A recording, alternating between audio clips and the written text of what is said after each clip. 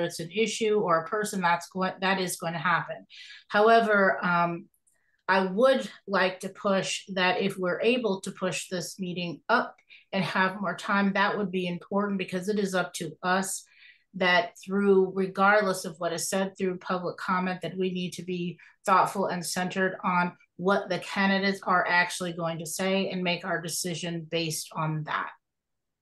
So allowing the public to have their comment, again, we know if people are in front of us that are on the ballot, of course this could potentially happen. We've seen it over and over again, just for different issues when we're talking about advocacy. But I do think that it is all of our responsibility to just really be focused on who it is, who is speaking, and what they're saying, and just not get caught up in whatever weeds and challenges that we may have, whether it is through public comment or anything else that we have to deal with throughout this process. Irv? Yeah, I have no, I cannot think of a reason that we would not have public comment. And I think that I'm coming from a place where the school committee has been criticized for not being transparent and open and not dealing with the public in a straight-on fashion. We have not welcomed, we have been charged with not welcoming the public in. We have been charged with not making the public a stakeholder in our decision-making process by allowing free and open speech. So I am totally in favor of public comment. And yes, it may be, in some ways inconvenient. It may not, and it may be things that might happen and people might say or do in terms of politicking, but that's part and parcel of what an open process is. And I want this to be an open process. Alicia? Thank you, Lynn. I also just wanted to express that I am in favor of having public comment, just as we would at mostly any other council meeting. And I think that we're making a lot of assumptions that people will come and tell us who to be voting for, but the actual content of public comments range. And so people can show up just to tell us, like, I hope to have school committee members who are passionate about X, Y, and Z, and who are interested in advocate for X, Y, and Z. And maybe the public comments entail things like that. And I think it's important to allow the public to express those things to us. And then in regards to some of the things that came up, like what Dorothy said, I think that's the purpose of having the public comment before the candidates speak, because I think it's less likely that then people will make comments directly about what the candidates just said, but just about how they're feeling or what their experiences are, or what's resonating with them when they read whatever written answers. And I think that is valuable to us.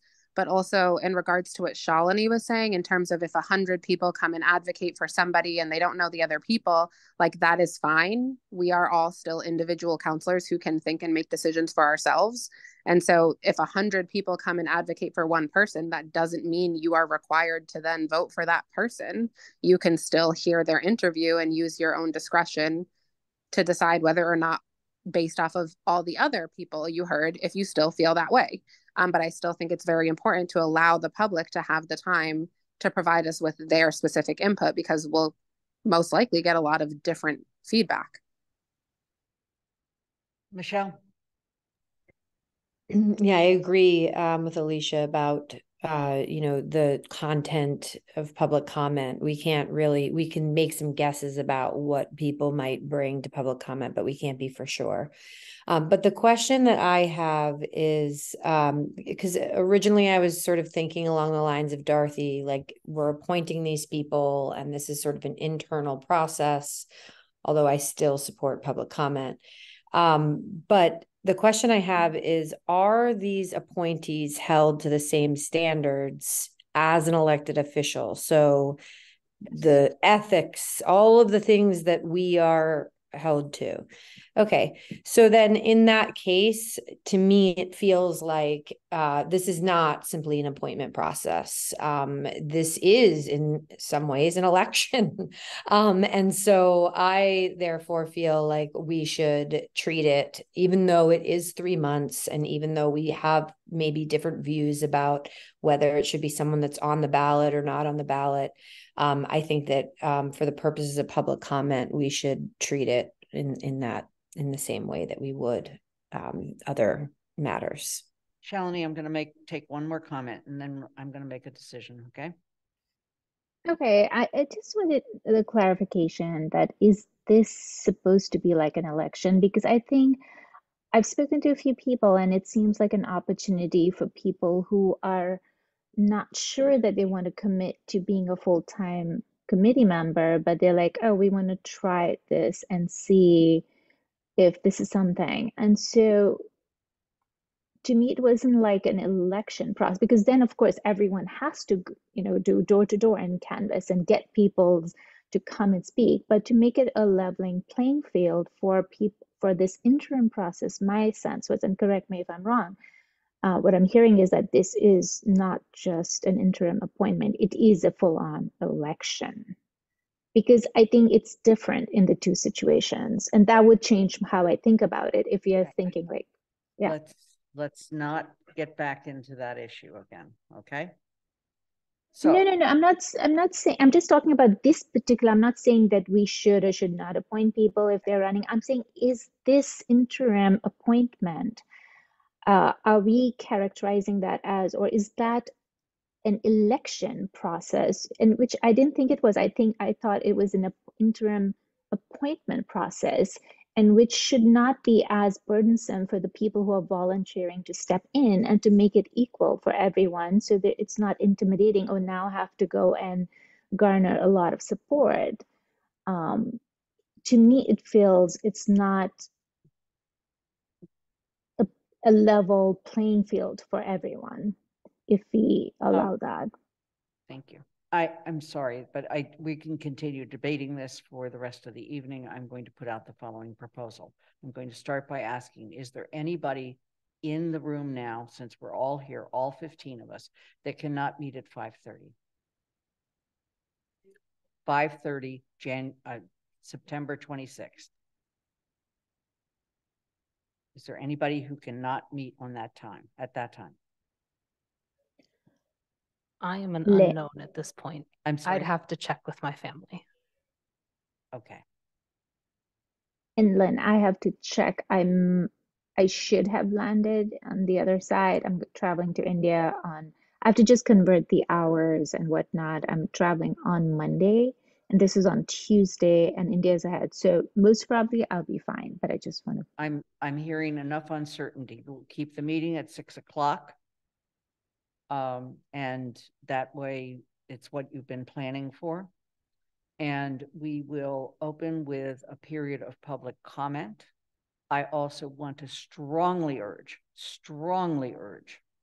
anybody who wants to make public comment to email the council and the school committee members that are with us tonight. I also strongly urge that you use the form that the council uses for public comment. And I also strongly urge that, and we will then make sure that all of us, all 15 of us, have the link to the published comments, which we will try to publish 1 hour before the meeting starts. Andy? And I would urge that public comment be strictly limited to 1 minute, and that we be prepared to terminate any public comment at that time. Fine. Kathy? To give Athena time to put those comments up, we need to let everyone know to get their comments to us more than an hour before the meeting. They should get, Athena, when do you need the comments by? The council doesn't have a rule when I have to publish them. So if they... But we're asking you to publish them 1 hour before the meeting. Okay, then I will And do when that. do you need, so when do you need them by? An hour before the meeting, I can do it right then. Okay. All public comments on the general public comment form have to be in by 5. Jennifer? Can I ask, so you said the link to that public comment will be sent to all of us. Can I ask that it be posted as part of the meeting packet? We don't do that, Jennifer, and I'm sorry. I'm not asking for the documents to be part of the meeting packet. I'm saying if you're going to send us the link, just pop the link into the agenda so that the public can see what we can see. Thank you. I have one other thing, Lynn. I just heard you agree to Andy's request to limit each person's public comment to 1 minute, but I know it sounded like I agreed. I think the issue will be how many people plan to make public comment. And if we're looking at 30 people, then we may have to limit it to 1 minute. And if we are looking at 10 people, we'll probably give them each 3 minutes. Right, because I've heard you do that before in meetings. I've heard you say, "I'm going to see how many public people have raised their hands, and then I'll decide." Can we not decide now? That's generally my process. But I think what Andy is saying and what all of us are saying is, please say what you have to say in public comment and be precise. We have a long evening ahead of us, potentially that night, and all of us want to be as fresh as we can when we make our decision. Okay. I agree. So we're not saying now that you're going to limit each person to 1 minute. Thank you. Irv.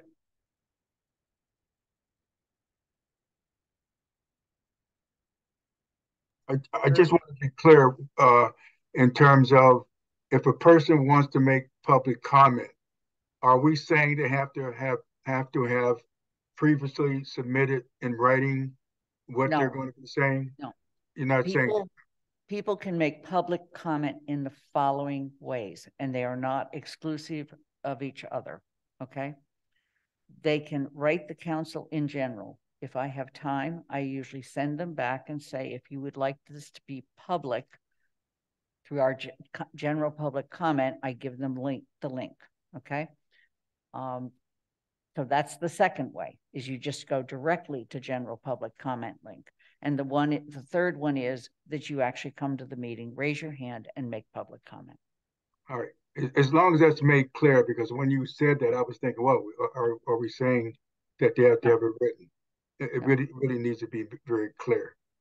No. We're very clear. You can write us an email.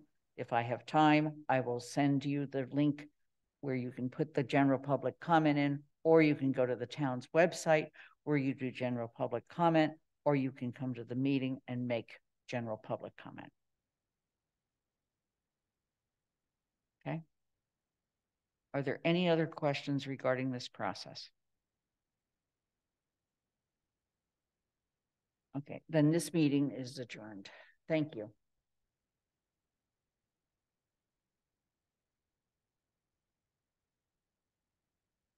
For those of us that are on the council, I am going to quickly look at the agenda and see what we have to get done.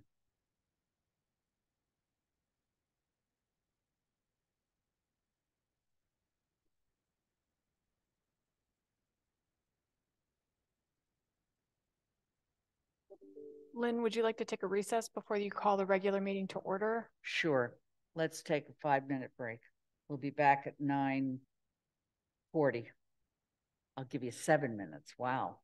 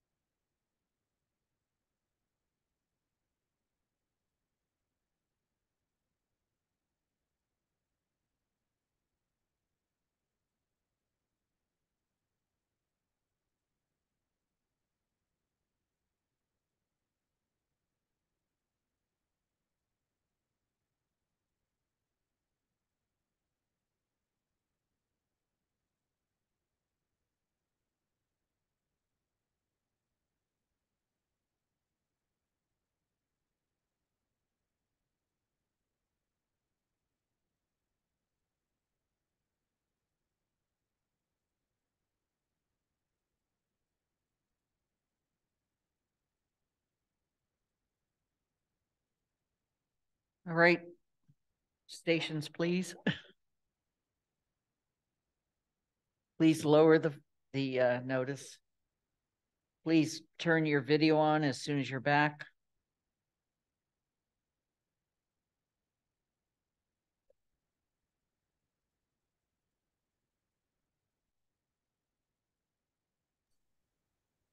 I'm here. This is Anika. Thank you. Michelle, are you back? Alicia? I'm here. Thank you. Thanks, Alicia. Anika, you're back. I think you said you were here. And Michelle? I'm here. Yes. All right.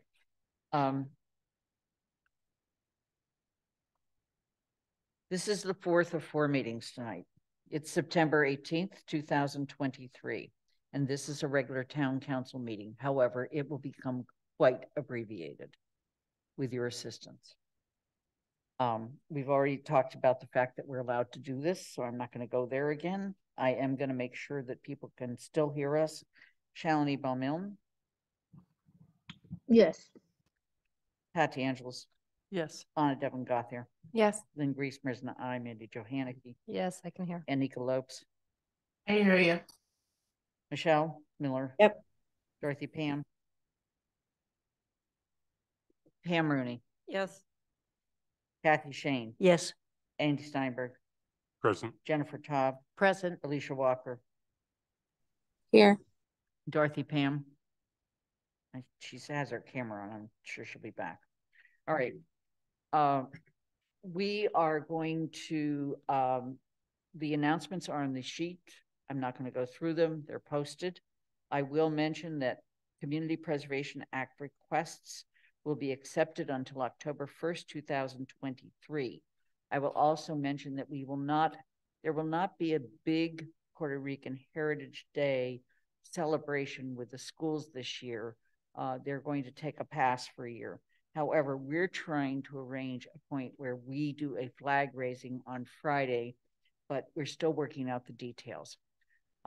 However, I've looked at the proclamation and I don't believe that it needs to be changed.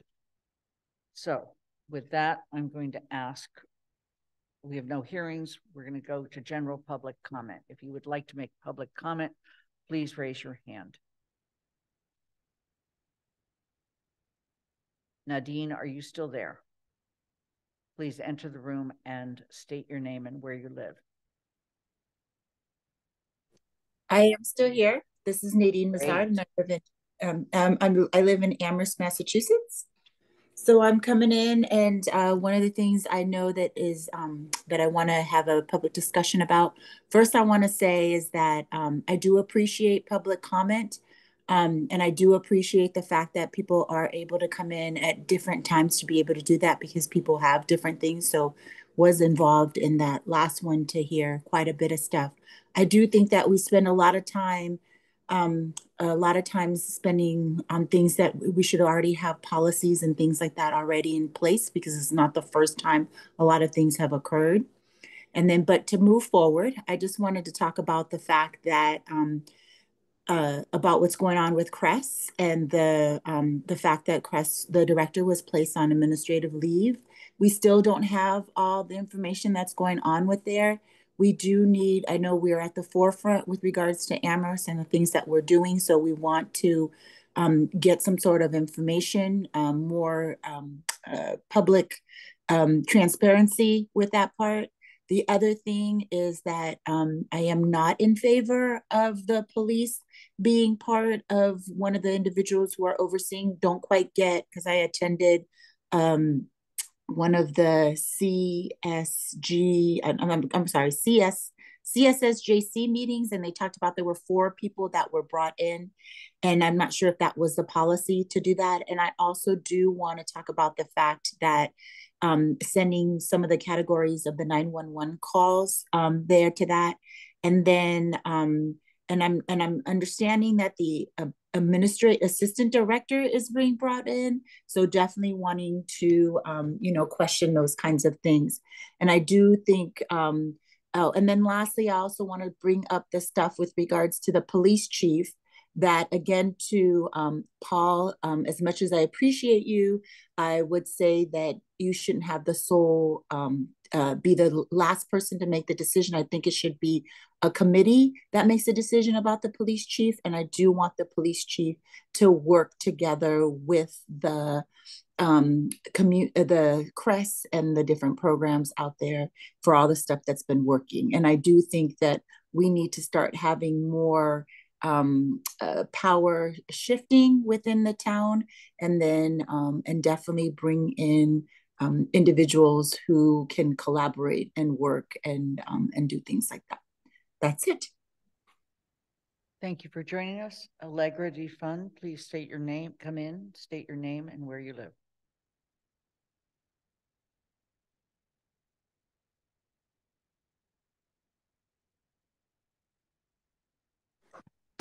Hi, this is Allegra. I live in Amherst. I am the chair of the Community Safety Social Justice Committee, but I'm speaking just as a member of the town tonight.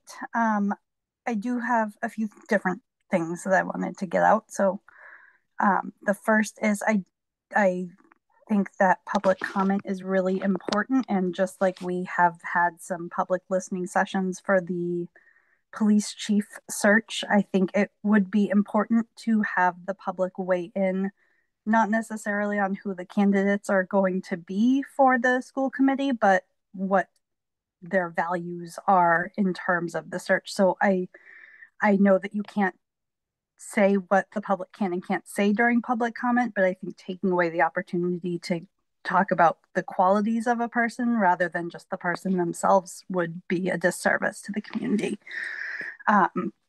In terms of the police chief search, I am glad that there were some public forums, and I believe that there might be some more opportunities for public input coming up. I hope there will be a virtual forum for people who might not have been able to or comfortable attending in person. And I do hope that there will be forums at the end of the search process with the finalist candidates for the community to meet them.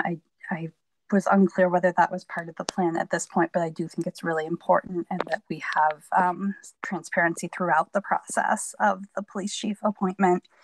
And just to echo some of what Nadine said, I know that before his leave, Earl had been pretty vocal about trying to get 911 calls up and running, and the time frame kept on moving backwards from my perspective. And I hope that that will be something that can occur rapidly under the hopefully interim leadership. I also, again, have expressed some concerns in the CSSJC meeting last week, but I do think that with the program up and running, it changes having part of the leadership team be a member of the police department when that is what we're trying to create an alternative to. I do understand that there's a need for collaboration with the police, but I think there's a difference between having a collaborative relationship and having somebody embedded in the leadership structure. So that was my concern with the interim plan. And I know it's interim. I know it's everybody is kind of being asked to do additional responsibilities, but that is my concern with it as it stands. And I think that is it for me. Thank you. Thank you for joining us. Deborah Ferrara, please enter the room, state your name and where you live. Hello, everyone. Can you hear me? We can. Okay, great. So I'm Deborah Ferreira. I'm in Amherst, live in district. I'm from District 2. I'm also part of CSSJC. Just like some of the other callers already spoke about, I want to say a couple of things. First, obviously, I want to, just acknowledge that an important member of our CSSJC, Dr. Demetria Shabazz, passed away, and she was an ardent fighter and warrior for justice. And so that's another reason why I'm calling today, because I'm really very perturbed that there is a leadership team in place that has the police, the fire chief, and then also a sergeant for the police department. I was also part of the CSWG, and that was not part of the recommendation. So CRES is supposed to be separate from the police department and the fire department, and they should not have anything to do with the leadership. Again, they can collaborate, but they shouldn't be part of the leadership. So this transition team that's in place right now is going to totally change the mission of CRES. What I would recommend, and I know other people in the community would recommend, is for a responder who has been there from the beginning to be the leader while CRES is in transition. Also, I would like for this process, in terms of looking into what's happening with Earl Miller and the director of CRES, to go as speedily and fairly as possible so that we can have definitive leadership for CRES. This is very, very disturbing in terms of what's happening. And then in terms of policy decisions that have to be made during this time, why can't those be with us, CSSJC? Because we were the ones that were put in place to make sure that all the recommendations for CSWG would be followed. And so that should be part of the interim plan. And then also, yes, 911 calls need to start immediately going to CRES, because that was one of the things that had also been recommended, and that has not happened. And CRES has been ready since January to take on 911 calls. CRES is a public safety department and should be treated as such, and it has not been treated as such. Also, a program assistant for CRES should have already been hired, and that we wouldn't be in this situation in terms of a transition leadership plan if that program assistant position had already been hired. And then a couple of things around the police chief is, one, CSWG has recommended to the town manager to have a virtual forum. And as of right now, he has not agreed to that. And there is a need for virtual forum because the other two were in person and a lot of people were not able to attend. And also, when the candidates are when there's finalists, there should be 2 virtual forums on 2 different days to give Deborah, people. Please finish up.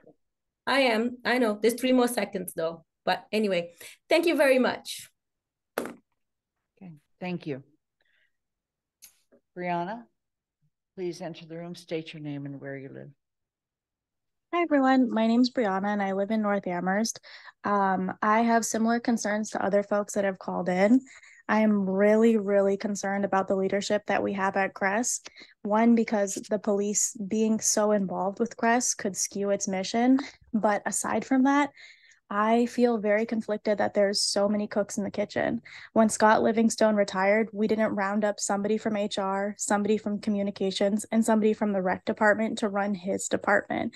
So under that same notion, I'm really hoping that you all can consider promoting somebody within CRES to run the department, somebody that has been there from the moment that it started.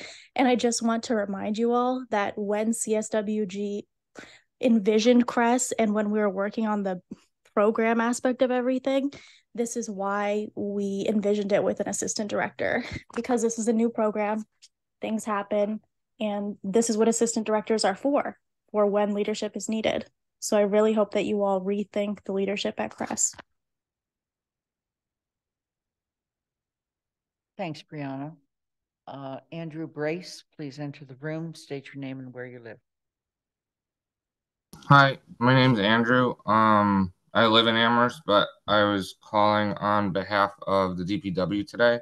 I work for the Department of Public Works, and I'll keep it short. I want to thank a bunch of you recently have come for a site visit. As many people are aware, the building's in terrible shape. Rain's leaking through live light fixtures and portions of the roof are collapsing. We were just hoping at DPW, and I think it's important for the public as well. With like a better timeline, I think would be good, and some sort of schedule of updates to kind of keep this moving along and keep us involved and in the know. And that's it. I know you guys have had a long night. I'll keep it short. Thank you. Have a good evening. Thanks for joining us, Andrew. We are going to conclude public comment, and we are going to go to the consent agenda, which I have slightly amended, and if you'll put it up on the screen.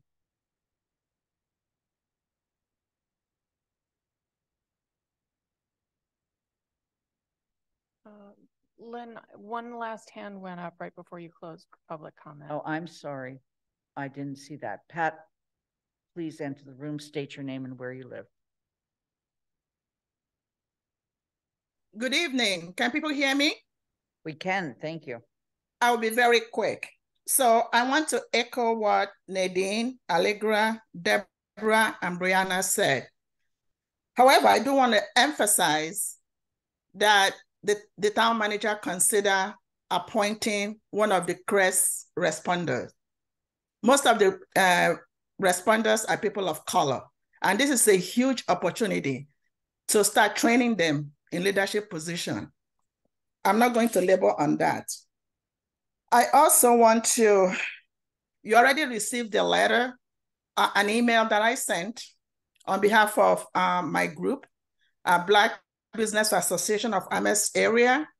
We are calling for the building commissioner, Rob Moran, to step down due to discriminatory practices involving Hazel nightclub that led to the business closing abruptly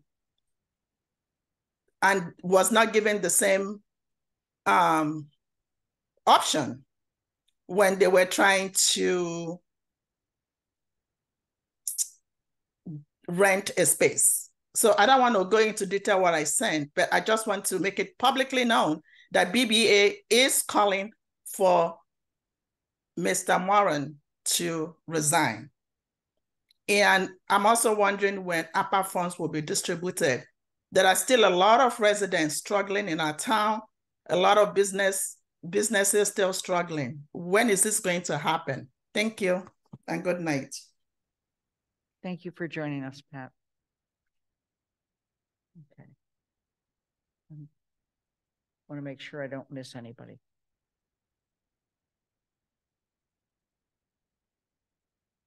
Okay, now we'll proceed with the consent agenda. And basically I've added a referral to it. So the following items and the printed motions they're under, and approve those items as a single unit. I should have said to move. The 2023 Puerto Rican Heritage Day proclamation. 6B, resolution in support of suicide awareness and prevention. 8C, referral of town manager goal development to governance, organization, and legislation committee. And 9A, 1 to 2, approval of the following town manager appointments: Community Preservation Act Committee and Design Review Board. Is there anybody who wants anything removed? Seeing none, is there a second? Second. Oh, sorry. Second, Devlin Goff here. Everybody's rushing. All right. With that in mind, then I'm going to begin the voting process. Shalini Bomil? Yes. Point of order before we do. I just noticed on the motion sheet that the proclamations don't have actual motions. Maybe it's my motion sheet. They don't. Let's allow Athena to type them in before we vote, maybe. Right. We're just taking a moment's pause. We're not taking a break, just a pause.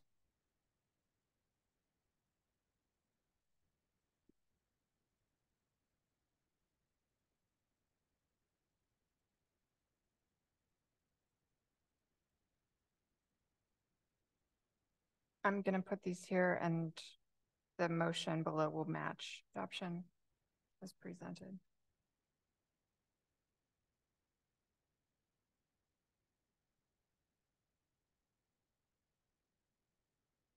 Okay. Okay. We've made some slight edits. Any problems? And with the record of votes, we'll show those in, in the minutes. Thanks. Okay. Shalini Bomil? Yes. Pat DeAngelis? Aye. Anna Devlin Goff? Aye. Lynn Griesmer is an aye. Mandy Johanicky? Aye. Nika Lopes? Aye. Michelle Miller? Aye. Dorothy Pam? Yes. Pam Rooney? Yes. Kathy Shane. Yes. Andy Steinberg. Hi. Jennifer Taub. Yes. Alicia Walker. Yes. Thank you. Hold on. Okay. So I very quickly for the suicide prevention, Michelle, would you please read the last 3 paragraphs? Yes, and if I could just quickly add that I brought this forward last year as a proclamation, and I just wanted to note that for reasons considered by GOL, we moved it to a resolution.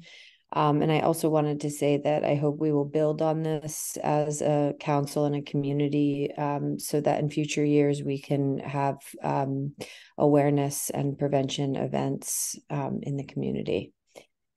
Now, therefore, be it resolved that the Amherst Town Council is committed to raising awareness about suicide prevention and will work with local public health and safety officials to ensure the community has access to adequate mental health resources. Be it further resolved that the Amherst Town Council urges its legislative delegation to continue to propose and support legislation that raises awareness about suicide prevention, intervention, and training. Be it further resolved that the clerk of the Amherst Town Council shall cause a copy of this resolution to be sent to President Joe Biden, Senators Elizabeth Warren and Ed Markey, Representative Jim McGovern, Governor Maura Healey, State Senator Joe Comerford, State Representative Mindy Dom, the Amherst Board of Health, the Amherst Chief of Police, the Amherst Fire Chief, and the Director of the Crest Department. Thank you. And for the Puerto Rican Heritage Day proclamation sponsored by myself, Pam Rooney, and Dorothy Pam. Now, therefore, we, the Amherst Town Council, officially proclaim September 23rd, 2022 as 23, I'm sorry, as Puerto Rican Heritage Day, and further recognize this proclamation by raising the Puerto Rican flag from September 22nd to September 29th, 2022, to help cultivate awareness for all residents of Amherst. We're going to go on to action items. The Counselor Compensation Fund plan is going to be on a future agenda. The town manager evaluation timeline, it's in your packet. GOL, in fact, Pat and Mandy Jo, maybe you want to speak to the fact that you shortened the time frame significantly. Oh, actually, Jennifer, you chaired the meeting. Go ahead. Okay, well, Mandy, chime in if I. So what GOL reviewed the timeline for the town manager evaluation, which initially was going to begin, or it might still begin, but it began on today, September 18th, with all, it would begin, instruments, videos, emails being finalized and then sent, that would be distributed to town departments and staff. And the GOL felt that we were basically dedicating more than a quarter of the year to the town manager evaluation process. And I think for many of us, it felt like, really, we're there again? Because we literally, it was about 8.5 months ago. So we are proposing, and will we vote on this tonight? We don't vote. We don't. Oh, that we are proposing that we shorten the process by a month. So if you'll bear with me, where initially we were going to begin the process on September 18th, we would now begin it on October 16th. And I might also add that another reason for doing this is both to shorten the time period, but also to try and, we're already asking the town manager for a self-evaluation, and we are evaluating him for 12-month goals, and we're starting the process after 9 months. And as it is, the town manager will be, we'll be doing a self-evaluation before a year is up. And so he could certainly discuss what he plans to do. There is no expectation that the town manager has achieved in 9 months what we asked that he would do in 12. So we would like to, we're proposing that the process start on October 16th.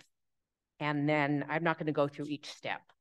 but that basically, and then what we were going to propose begin on September 26th would start on October 25th. So basically everything moves up about a month. And then we also are proposing that rather than waiting till the last meeting of the year, December 18th, to take a vote on the evaluation, that we begin, well, we start that on December 4th, hopefully complete it on December 4th. But if we don't, then we have the final meeting of the year.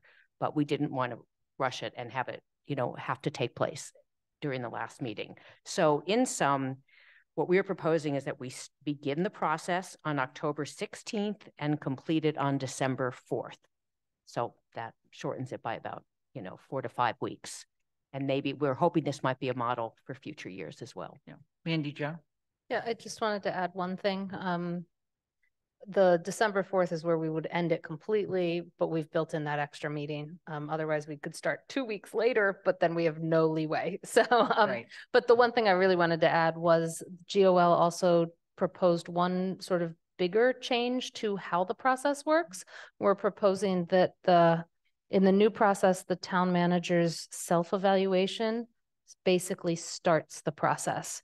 And that comes out before people, residents, staff members, and all can, before they, basically the same day they get the instruments to be able to evaluate the manager's performance, so that we used to get all the evaluations. People would evaluate the manager's performance, committee members, members of the public, and town staff. And then the manager would submit his self-evaluation. And so we're sort of flipping that switch so that people have that self-evaluation available when they are filling out their own evaluations, just like the counselors have that self-evaluation available when we're filling it out. Are there any questions?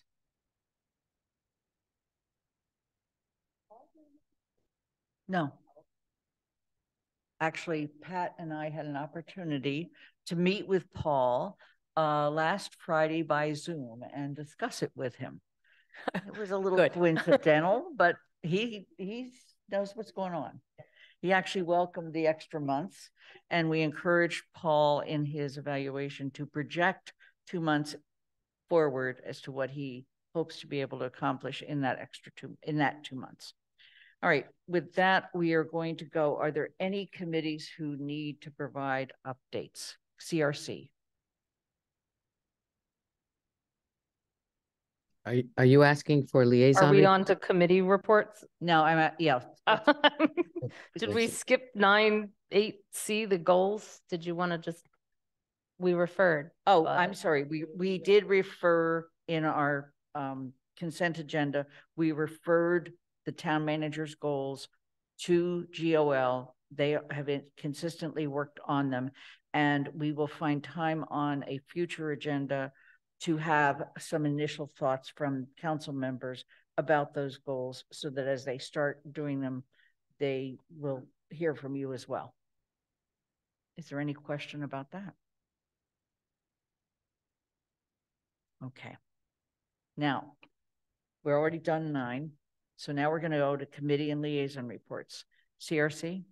Just that this Thursday, CRC is holding the public hearing on the proposed adoption of the specialized code. So we'll be holding the public hearing. This is the stretch code. The specialized code. Specialized. Thank you. We've already adopted as a town the stretch code. Yep. Thank you. It's going to be a good time. Kathy, you had a question on that? Yeah, Mandy, with that, have you posted any frequently asked questions and answers with that? It got posted today. Okay. So there's a new document in the packet. Thank you. As of about 6-ish. Okay. Kathy, elementary school building. What I stated, I think a week ago, is that we were going to meet on September 29th to get the cost estimates, the updated cost estimates. They've been somewhat delayed. It's just too tight a schedule. So we're searching for another meeting date. It looks like October 5th, a Thursday, we'll meet. We'll be able to. And just so people know what this is an interim estimate that goes with the design detail, and a whole report then gets sent to the MSBA. So the report will be full of pictures and graphs and much more detail. The estimates are an update. So one thing I might say on a positive note, but we won't know till we get the numbers, is the reports are from some other recent school cost estimates, that we have a more positive picture happening out there in purchasing land than we did a year ago or 6 months ago. So again, we won't know on our own, but Springfield and Western Massachusetts, a couple have been, instead of astonished and dismayed, been happy. It was more positive. But we'll get those. We get 2 cost estimates, and they have to get reconciled, and that reconciliation will be around September 27th, 28th. So the design team will have them, but they have to pull them back together again. Okay. Alicia, you popped your hand up and then took it back down. Yeah, I think my comment would probably be better suited at the end in topics like not anticipated within 48 hours. So I'm just going to wait. Thank you, Lynn. Okay. Finance Committee, Andy? Yeah, the Finance Committee is 2 meetings in a row on Friday afternoon, and I rushed to get one piece reported to you for today's meeting, but we're not discussing it tonight. And it's not action that needs to happen tonight. It just seemed appropriate since there was a motion on it, which was the compensation question that was referred from after the town manager and former finance director's memorandum about options was referred to us. The other issue that we've spent quite a bit of time with is the question of the fee structure for rental registration. And there were a number of questions that came up during the discussion that we're trying to understand the cost of providing the service in order to come up with a fee structure that would match the cost. And we really, in our discussion, appreciated even more how difficult the task was that CRC had undertaken, and why they were looking for the Finance Committee to help. But the interconnection between the policy issues and of what it is that we're seeking to achieve and the cost issues, which then lead to the fee structure issues, became very complicated. And so what we did at the last meeting was framed a series of questions that we really thought needed to get back to CRC's attention, so that we weren't in the position of the Finance Committee acting as a second CRC, but trying to do the role that we were asked to do. So with apologies to CRC, we essentially asked for some more help from you guys, and Mandy, when she gives her report, can comment further because she attended the last couple of meetings for the Finance Committee. It was very helpful for our discussion. Any comments on that? GOL, Pat? Yeah, I don't have a lot to add. We've been working on rules of procedure. We are going to try to finish that up in the next meeting or so, and we're going to be bringing those rules forward to the new council instead of this council voting on the final rules. Okay. Jones Library Building Committee, Anika? The next Jones Library Building Committee meeting will be on the 27th at 1 p.m. in the Woodbury Room. TSO, Anna, you chaired the last meeting. Sure did. All right. So, sorry. It's 10:14. I did chair the last TSO meeting. We had a great time. We did have a great time. We did miss you, Anika, but we got an update on the proposed bylaw regarding refuse collection recyclable materials. And that is that the request for information is out, which is really exciting. So that's a big step in that process that's been taken. So we'll wait with bated breath for the next update on that.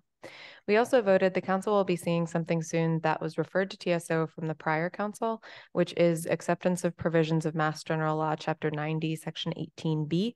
And this is the provision that would allow us to enact or to establish safety zones around certain areas in town that meet qualifications set out by that law. And obviously there are many more steps in the process, but it was really exciting to be able to go through this and find a process that we are able to start down that helps to fix problems that we've been hearing about, such as the ones around the Cushman School. So that was an exciting one, and I'm looking forward to that discussion at the council level. We made technically 3 appointments, but appointments to 2 different committees, which you all approved earlier today on consent.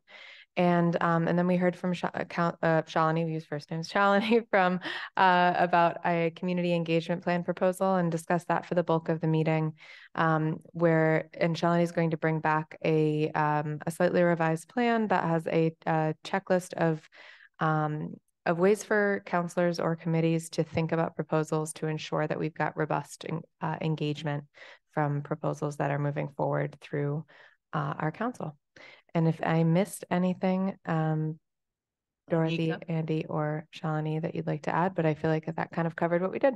Anika, anything else you want to add as chair? No, I think Anna covered it, and thank you. Thank you for sharing. Okay.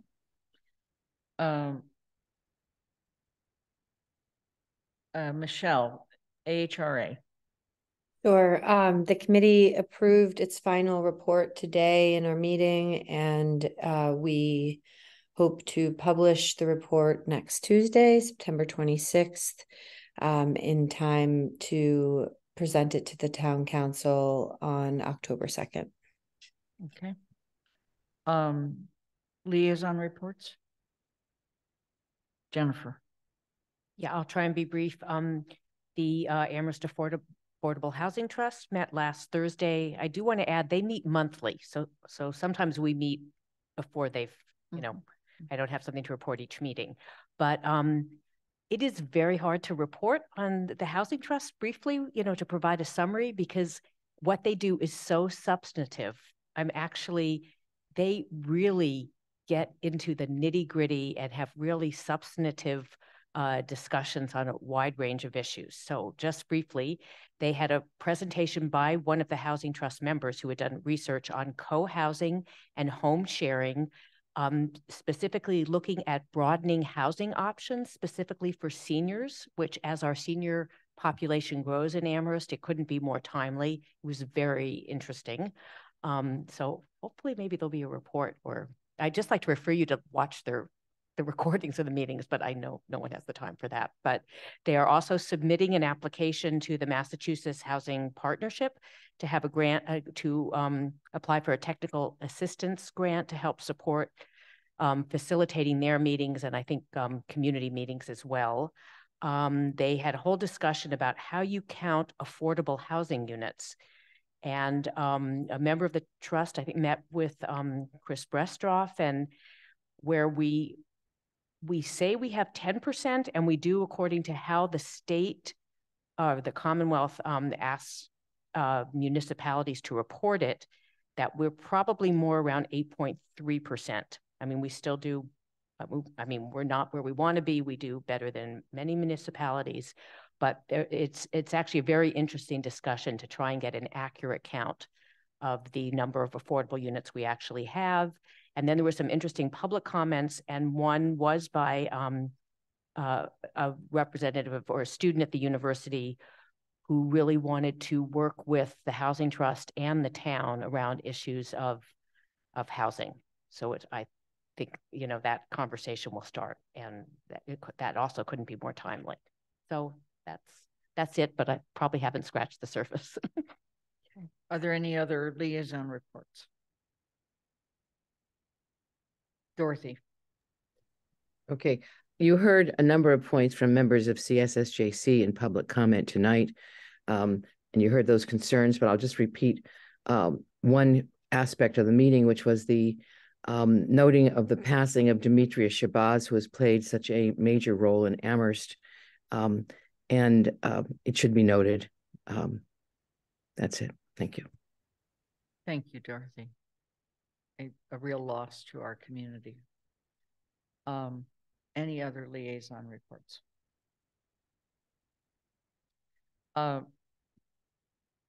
Paul, town manager report. It's not written this time, but are there comments you want to make? Yeah, there are a couple of things I want to bring up. One is just in terms of the SHI, which is the state housing inventory. We are at the percentage we should not be, I think we should not be looking at that in terms of a lower percent unless all the other cities and towns look at it as a lower percent. To start to compare Amherst and saying we're going to fiddle with that number and then say, well, Hadley is at a bigger number. We just have to be looking at apples to apples, and it seems like we're trying to look at apples to oranges. So I hope that I know the committee recognizes it, but it's important information. I think it's valuable information that the trust is looking at, but just so the public understands that everybody's playing by the same rules.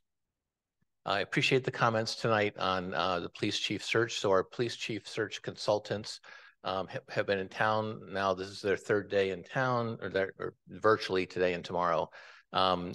These are top shelf people who are consultants on this field. One is a former police officer. One is a DEI expert. They work as a team. They're conducting the city of Somerville's search for a new police chief as well. But I think, the comments that they've already shared with me, even though they're still in the middle of talking with many of you, I know, is we need more listening sessions. And I think that was said tonight. We need more virtual listening sessions because some people are concerned about coming into certain spaces, or there's some valid, there's some really good COVID concerns as well. They understand that there needs to be more transparency in the process, and that's on me to make that happen. And we need to be understanding the role in the process for the advisory screening committee. And with all that, we'll be alerting you that this is going to take longer because we have to do more engagement. And I think that's something we want to do. We want to get this right. I will be coming to you in the near future asking for an extension. My goal is to still get it done as quickly as possible. We want to get it done, but we want to get it done right. There's a lot of interest in this, and this is a very, very important position for the town. So more listening sessions, more transparency, better sort of connection with the public, and those are all the things that we'll be working on. For the CRESS update, so the CRESS director's on paid administrative leave, as everyone knows.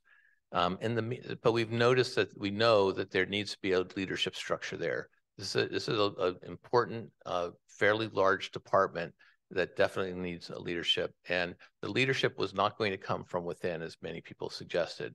That was not an option available to us.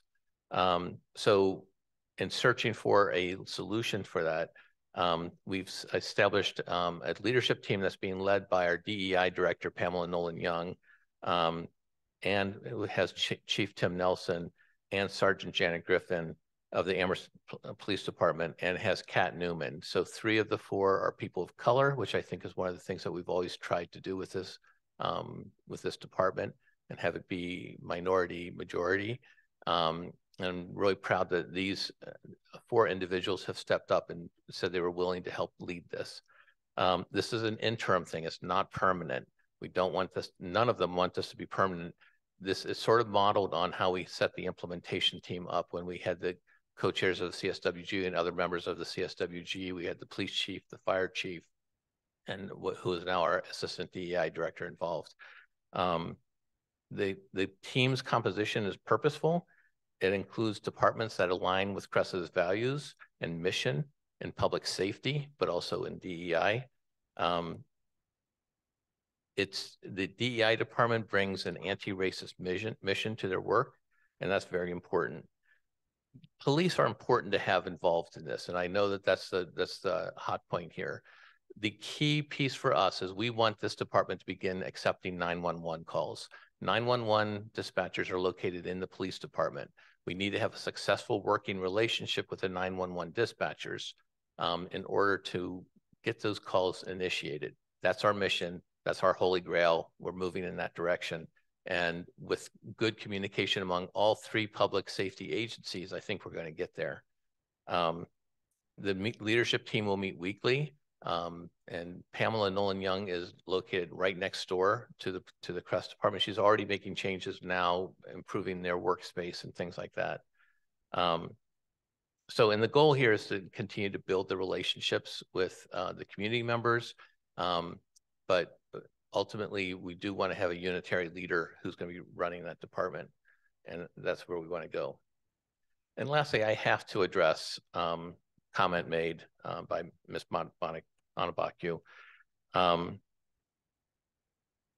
Our town employees, especially our building inspector and their building commissioner, do their jobs with the utmost of professionalism, care, and understanding of the situation that they're walking into. The building commissioner enforces the building code fairly and without favoritism. The fire department enforces the fire code fairly and without favoritism. Their jobs are important, especially with a nightclub. We may have to make sure that the fire codes and the electrical codes and the plumbing codes and the ADA codes are all followed. Both conduct their professional duties to protect the public safety. They have a hard job, and I think we all know that, and I've dealt with building inspectors myself. It's not an easy job, but they do it exceptionally well. Ms. Monabacu's claims are false. Blaming the town for the failure of a business that failed to meet its financial obligations is wrong. These claims were investigated. There was a complaint filed about this. These claims were investigated by the town's human rights director based on this complaint. And the conclusion of that report, which is available to the public, is based on the statements made by all parties and the documents presented. It appears the process and acts of the town's employees and those of the bid were not discriminatory, as the town required both parties, meaning the bid and Hazel's, to have a ramp that met ADA standards. So careless accusations that are not based on facts are unacceptable for town employees. And it's damaging to our employees. It endangers their professional careers and their personal lives. And it's all because they're doing their jobs. Complaints are welcome. If there's someone who has a complaint about something, please bring it to me. Every town employee works for me. Bring it to me. You can make all the complaints you want about me. That's fine. That goes with this territory. And the complaint was brought. The town did investigate it. And I read the conclusion of that. The facts of this instance have been established. What's being created is a false narrative, a false equivalency. While people may be entitled to their own opinions, they are not entitled to their own facts. And so I just want to apologize to Building Commissioner Rob Mora. He is a tremendous public employee. You all have had the chance to work with him. You recognize what an honorable, fair, open-minded person he is. And to tarnish his reputation with an accusation like was made tonight is just offensive to me. Thank you. Are there any questions at this time? Alicia. Thank you. I have a couple of questions. My first question is just, Mr. Bockelman, when you were talking about the leadership for Crest, you said that it was not an option for an internal candidate to be considered for the leadership, and I'm wondering if you can tell me why. I'm happy to have that conversation with you, Alicia. There are a number of personnel issues in play right now, and I can't speak about them in public, but I'm happy to have that conversation directly with you. And I know you have a lot of interest and care about this department. Okay. So yeah, I'd be happy to have a private conversation with you, and I can ask most of my other questions in that setting. And I do not intend to be disrespectful, because I do feel quite the heightened emotion in the room right now. But I do want to just explicitly state that institutional racism can also be professional. Yes.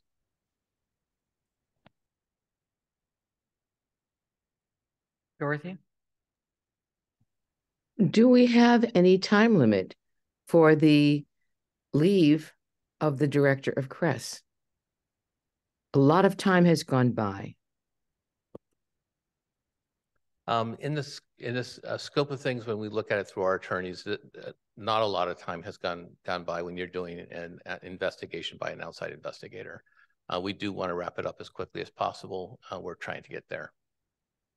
Yep. Thank you. Pat? I have wanted to talk about the police chief search, and I appreciate that it's being extended. I am very interested in having members of the public who live in the housing large housing complexes on East Hadley Road and other areas of Amherst, that they be spoken with. And what I did Saturday was to go to the mobile market and ask the questions that the consultants had asked us at the library. And I then shared that in my meeting with her today. Okay. But I really, because I'm part of that the mobile market community, there were people there who could translate for me because I don't speak Spanish. You really need to take a translator with you in many of these instances, and not just Spanish, but really reach out so that we have an understanding of a range of socioeconomic differences and people when we're looking for our chief. I appreciate that. Thank you. We will. And thank you for your words tonight. Michelle?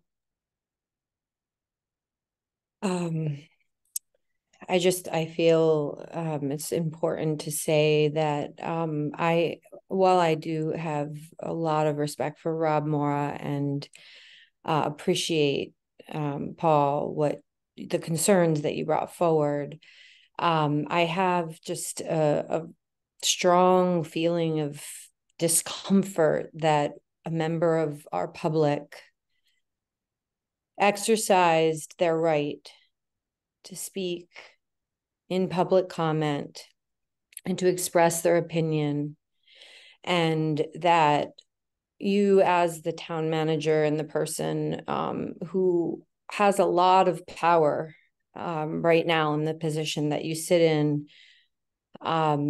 would respond to those comments, in such a way. And I empathize with where you're coming from and wanting to protect and uphold the reputation of one of your employees who is dearly respected. But I just feel really uncomfortable with how that transpired. And I think that our public needs to feel comfortable coming and expressing their views and exercising their voice without feeling like somebody in the position of power that we're in would publicly rebuke them for doing so. And I think I would never intend to speak for that public commenter, but the way that I understand it is that it's not about the person of Rob Morra. It's about the structures that can sometimes lead to circumstances of racism, and that it's our duty to, like we are with the director of CRES, even sometimes to go to an external source to investigate a situation. And I can't say that I know every detail of what occurred here, but I just felt it was important to share that. Thank you. Are there any other questions of the town manager?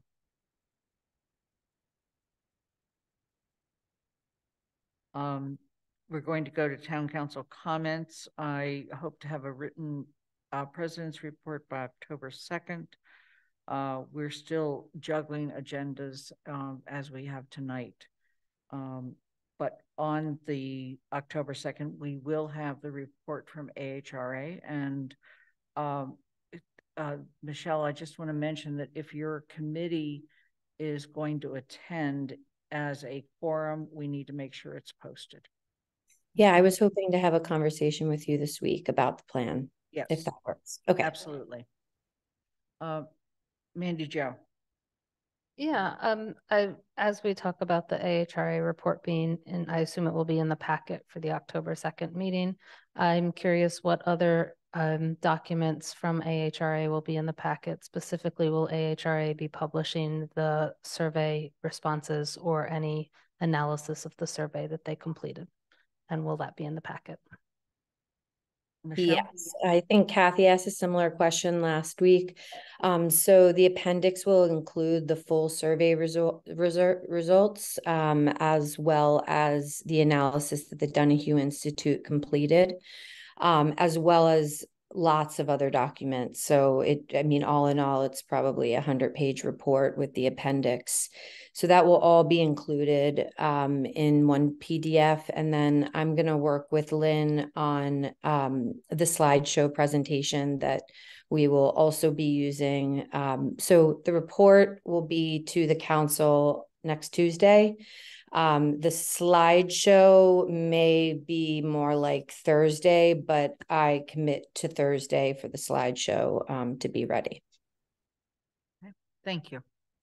Dorothy? I want to add to some of the things Michelle said. In the discussion, the issue that was brought up by Ms. Pat, we've just been talking past each other for a very long time.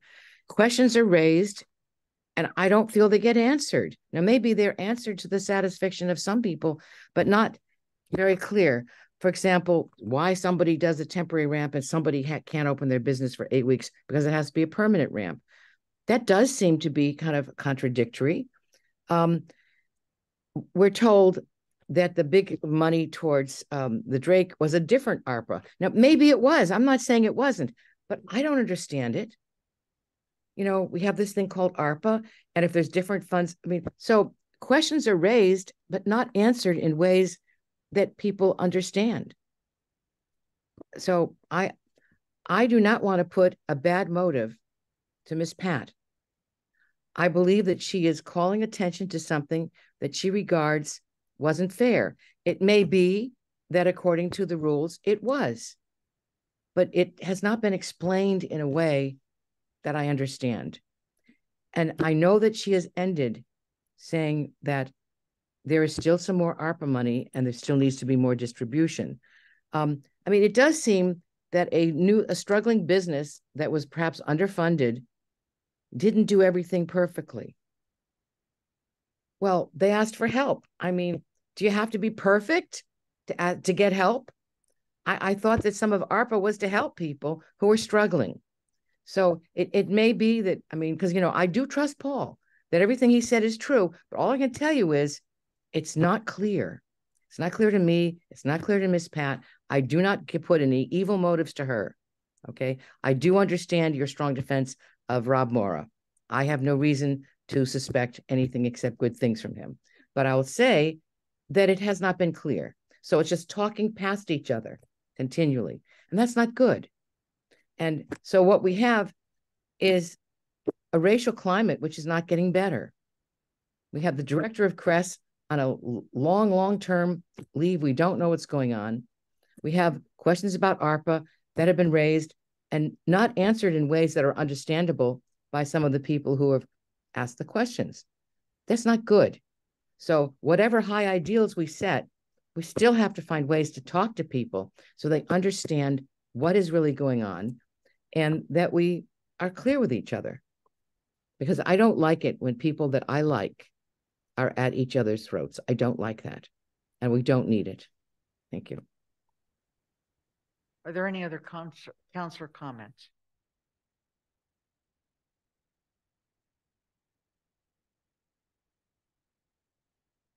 Seeing none, are there any other, I'm going to ask one more time for counselor comments, and then we're going to adjourn the meeting. I'm sorry?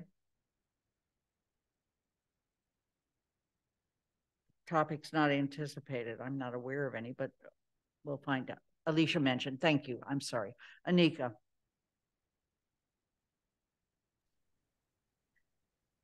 You know, I'm going to hold for a minute. I'd like to let Alicia go ahead. Alicia? Thank you. I'll be very brief because, to be completely honest, I'm super tired and have limited capacity to even speak eloquently right now or like make lots of sense. But I did want to bring up something that's like been really challenging for me, just in terms of like my demographic and who I am and serving on the council.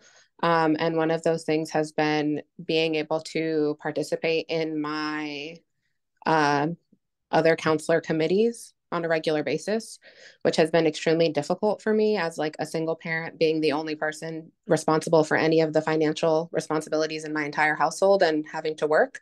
And I feel very fortunate that I work a job where I don't have to work on Fridays. And so I can sort of be advocating for myself in committees to have our meetings be on Fridays.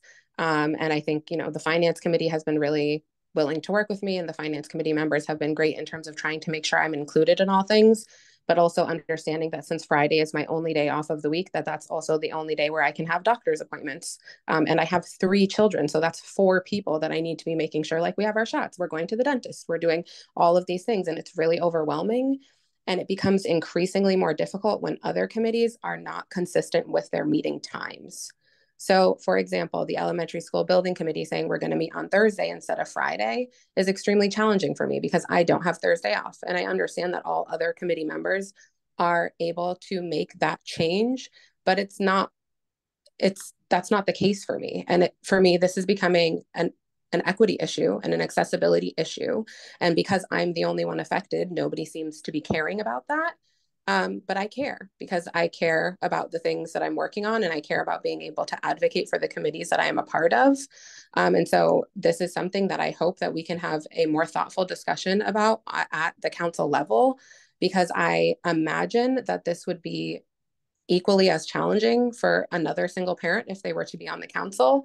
And I think that there needs to be a more broader understanding of the challenges that it is to really be navigating and balancing all of these meetings and all of these things, and with taking care of a family on my own and still wanting to be able to participate. And so I'm bringing this up again because I've had an extremely difficult time attending the elementary school building committee meetings. I don't feel like my voice has been heard in terms of advocating for myself when I cannot meet the ever-changing dates and times of these meetings. That the last 2 meetings have changed last minute, and I would have been able to attend the originally scheduled times, but they have been changed last minute to other times that I cannot attend, and nobody seems to care because everybody else can make those changes. And so I just want to bring that issue to light, and am hoping that we may be able to think collectively about how to prevent these things from happening for other people in the future. Thank you, Alicia. Anika? Yes, I am also quite tired, but I support what Alicia just said in terms of being creative. I mean, we're not all, you know, of cookie cutter mold here. I mean, you have a lot of people that do not work like your traditional 9 to 5 or 8:30 to 4, and have loads of responsibilities.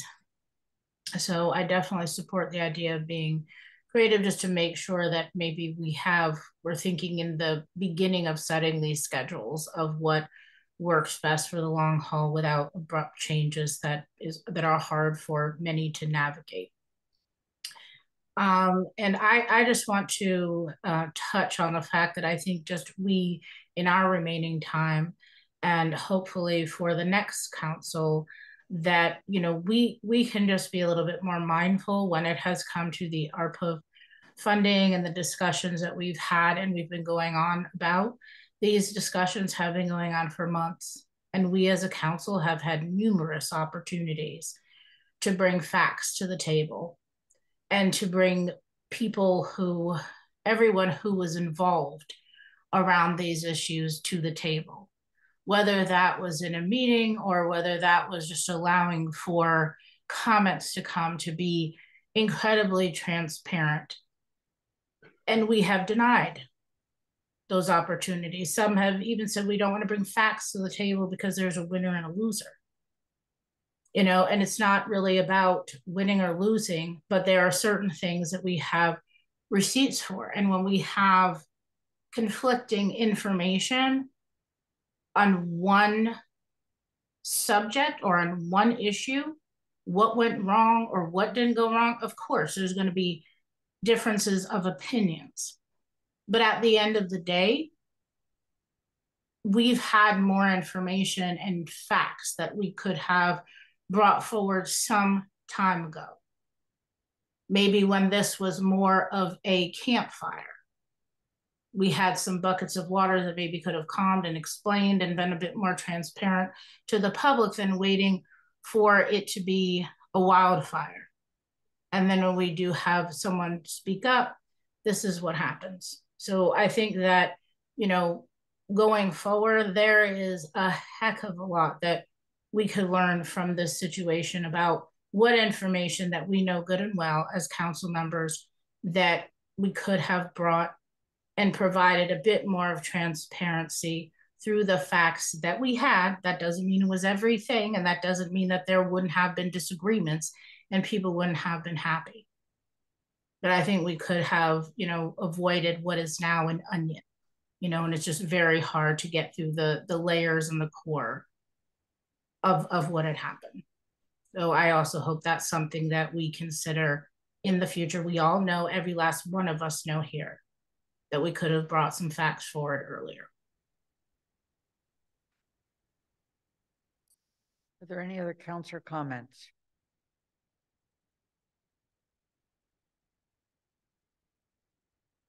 Seeing none, the meeting is adjourned at 10:46.